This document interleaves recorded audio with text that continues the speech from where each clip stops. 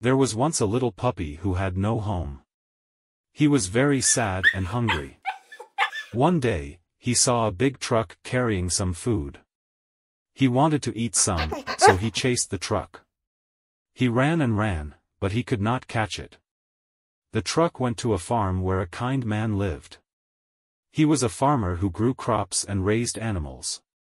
He saw the puppy following the truck and felt sorry for him. He invited him to his house. He gave him food and water and a warm bed. He became his new friend. The puppy was very happy with the man. He played with him and followed him everywhere. He wanted to thank him and protect him. One day, they went to a big field. The man was working and the puppy was running around. But then, the puppy saw a bad snake.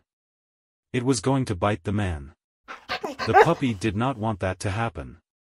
He ran to the snake and fought with it. He saved the man, but the snake bit him.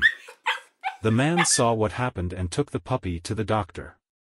He was very worried. He hoped the puppy would be okay.